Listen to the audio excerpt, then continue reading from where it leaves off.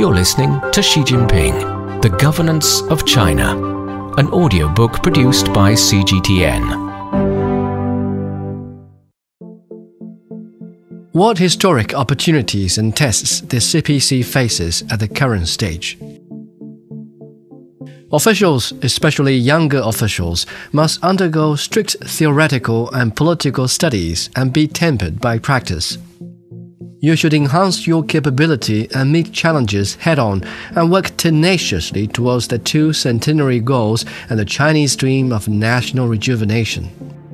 The emergence and development of Marxism and socialist countries are stories of hardship and struggle. The Communist Party of China, the People's Republic of China, the reform and opening up policy, and socialism with Chinese characteristics for a new era all came into being, developed and grew in strength in the course of this struggle. Today's world is in the midst of great changes that have not been seen in a century. The great struggle, the great project, the great cause, and the great dream are flourishing under the party's leadership. The tasks of advancing reform, promoting development, and maintaining stability are arduous.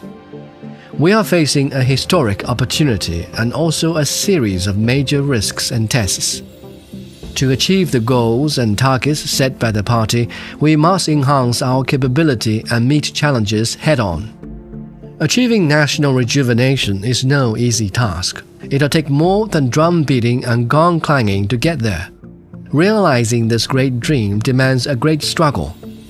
The tests we face on the way forward will only become more complex as we press on, and we must be prepared to crest unimaginable waves. The struggle on all fronts is not short-term but long-term, extending across the whole process of realizing the second centenary goal. We must enhance the four consciousness, reinforce the four-sphere confidence, and ensure the two upholds. Furthermore, we need to strengthen our will to confront the grim challenges that lie in front of us. We must steel ourselves, take proactive action, and dare to fight and win.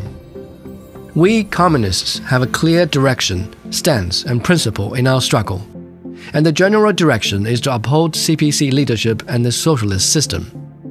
We must fight resolutely and successfully against any risks and challenges that endanger party leadership, the socialist system, the sovereignty, security, and development interests of our country, our core national interests and principles, the fundamental interests of our people, the realization of the two centenary goals, and the rejuvenation of the Chinese nation.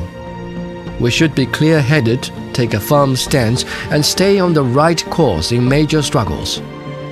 In the face of any major test, we should be unperturbed by the cloud that obscures our vision and remain steadfast while riotous clouds sweep past.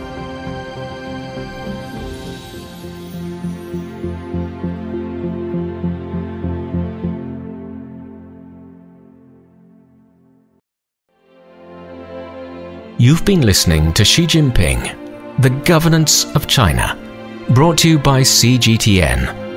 For more episodes, you can download the CGTN app or log onto our website at cgtn.com.